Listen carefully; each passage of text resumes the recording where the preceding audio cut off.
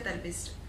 జనరల్గా అందరం laptop, mobile phone ఎక్కువగా యూజ్ చేస్తూ ఉంటాము. కమ్యూనికేషన్కి చాలా కన్వీనియంట్గా ఉండేది సెల్ ఫోన్. ప్రతి ఒక్కళ్ళకి వయసుతోటి సంబంధం లేకుండా చిన్న వయసు నుంచి పెద్ద వయసు వరకు ప్రతి ఒక్కళ్ళం సెల్ ఫోన్కి అడిక్ట్ అయిపోయి ఉన్నాము. సెల్ ఫోన్లో ఇంటర్నెట్ ఉంటే చాలు, ప్రపంచం అంతా మన చేతుల్లోనే ఉన్నట్టుగా అనిపిస్తూ ఉంటుంది. సో ఏ విషయాన్ని దగ్గర నుంచి, అకౌంట్స్ డీటెయిల్స్ దగ్గర నుంచి ప్రతి ఒక్కటి మెయింటైన్ చేస్తున్నాం. వర్క్ ఫ్రమ్ హోమ్ అంటే చాలు ల్యాప్టాప్ని యూజ్ చేస్తూ ఉన్నాం. ఇలా ఓవర్ యూసేజ్ మన లైఫ్ స్టైల్లో భాగమైనప్పుడు మనం చిన్న ప్రికాషన్స్, మన లైఫ్ స్టైల్లో చిన్న మోడిఫికేషన్స్ చేసుకుంటున్న ద్వారా పెయిన్లెస్ యూసేజ్ని మనం ఫీల్ అవ్వచ్చండి. అవి ఏమేంటి, రైట్ ఎర్గానమిక్ పోస్చర్స్ ఎట్లా ఉండాలనేది ఈరోజు డిస్కస్ చేసుకుందాం. మన బాడీ డిజైన్ చేయబడి ఉంది. యాక్చువల్లీ మన స్పైనల్ కార్డ్ కూడా స్ట్రైట్గా ఉండదు, జస్ట్ ఒక కర్వ్ షేప్లో ఉంటుంది. అది మన బాడీ వెయిట్ని బ్యాలెన్స్ చేసుకుంటూ ఉంటుంది. అలా కాకుండా మనం ఆక్వర్డ్ పొజిషన్స్లో, అంటే రాంగ్ ఎర్గానమిక్స్లో కనుక ఎక్కువసేపు మనం ఉంటే మన బాడీ దాన్ని సపోర్ట్ చేయలేదు, స్ట్రెయిన్ అవుతుంది. స్ట్రెయిన్ అయినప్పుడు మనకి నెమ్మదిగా పెయిన్స్ అనేవి కూడా స్టార్ట్ అవుతూ ఉంటాయి. మనం వర్క్ చేస్తున్నంతసేపు కూడా మనకి పెయిన్స్ ఉన్నాయనే విషయం తెలియదు, మనం అందులో మునిగిపోతుంటాము. ఎప్పుడైతే మనం ఈ వర్క్ స్టాప్ చేసేసి వేరే వర్క్కి వెళ్ళినప్పుడే we can feel that pain. So mild modifications అండి, ఏం లేదు, జస్ట్ మనం సెల్ ఫోన్ యూజ్ చేస్తున్నప్పుడు ఒక్క చేత్తోటే కాకుండా రెండు చేత్తోటి ఆల్టర్నేట్గా యూసేజ్ చేయాలి. అండ్ థంబ్ ఒక్కటే కాదండి, థంబ్తోటి పాటు మిగతా ఫింగర్స్ని కూడా యూజ్ చేస్తూ ఉంటే కనుక ఆ ఫింగర్స్ కూడా ఎక్కువ స్ట్రెయిన్ అవ్వకుండా ఉంటాయన్నమాట. ఒక్క ఫింగర్కి ఎక్కువ పని చెప్పేదానికన్నా అంత పనంతా మొత్తం 10 ఫింగర్స్కి స్ప్రెడ్ చేస్తే కనుక అప్పుడు ఒక్కటే స్ట్రెయిన్ అవ్వకుండా ఉంటుంది కదా. సో మనం హోల్డ్ చేస్తున్నప్పుడు కూడా రిస్ట్ని స్ట్రైట్గా హోల్డ్ చేయాలి.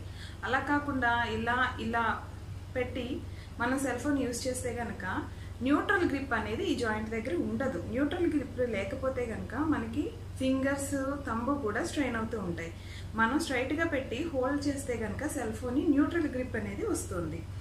అలాగే ఈ ఫింగర్స్ యూజ్ చేస్తున్నప్పుడు జస్ట్ ప్యాడ్ యూసేజ్ చేయాలండి. టిప్ యూసేజ్ కాకుండా ప్యాడ్ యూసేజ్ చేస్తే కనుక మనకి పొటెన్షియల్ డ్యామేజ్ అనేది జరగకుండా ఉంటుందన్నమాట. అలాగే ఫింగర్స్ కూడా టిప్ యూసేజ్ కాకుండా ప్యాడ్, సెల్ ఫోన్ మీద జస్ట్ ఇలా స్క్రోల్ డౌన్ చేయండి, అంతేగాని ఇలా పెట్టి చేయొద్దు. ఇలా చేయండి, ప్యాడ్ యూసేజ్ చేయండి, ఆల్టర్నేట్ హ్యాండ్స్ యూజ్ చేయండి, జస్ట్ స్ట్రైట్గా పెట్టండి రిస్ట్ని. అండ్ బాడీకి సైడ్ యాంగిల్లో పెట్టి మొబైల్ ఫోన్స్ని యూజ్ చేయొద్దు. ఇలా పెట్టుకుని జస్ట్ ఎప్పుడు స్ట్రైట్గా ఉండేటట్టు చూడండి. అండ్ సెల్ ఫోన్ ఎప్పుడు ఐ లెవెల్లో ఉండాలి. ల్యాప్టాప్ కానీ సెల్ ఫోన్ కానీ ఐ లెవెల్కి మెయింటైన్ అయ్యేలా ఉంటే కనుక మనం నెక్ అనేది ఫార్వర్డ్ బెండింగ్ చేయకుండా ఉంటామన్నమాట.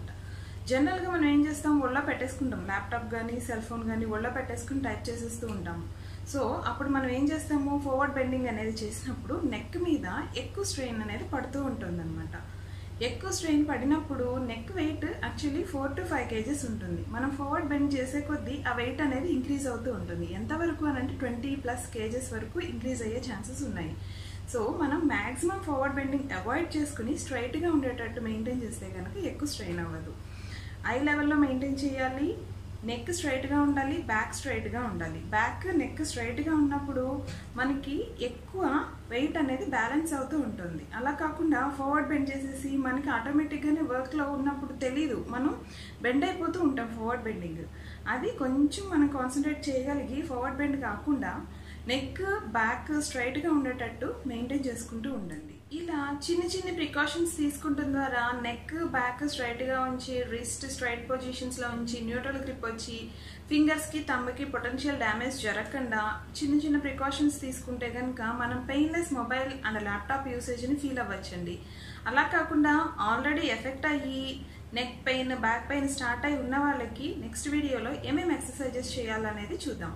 అంతవరకు thank you for watching this video. Signing off, Pavani. Thank you for watching this video. మీకు కనుక ఎనీ డౌట్స్ కానీ కన్సర్న్స్ కానీ ఉంటే కింద కామెంట్ సెక్షన్లో మెన్షన్ చేయండి. అండ్ మీకు ఈ వీడియో నచ్చినట్లయితే లైక్ చేయండి, షేర్ చేయండి, సబ్స్క్రైబ్ చేయడం మర్చిపోకండి. Thank you so much. Like and subscribe Eagle Health and Beauty.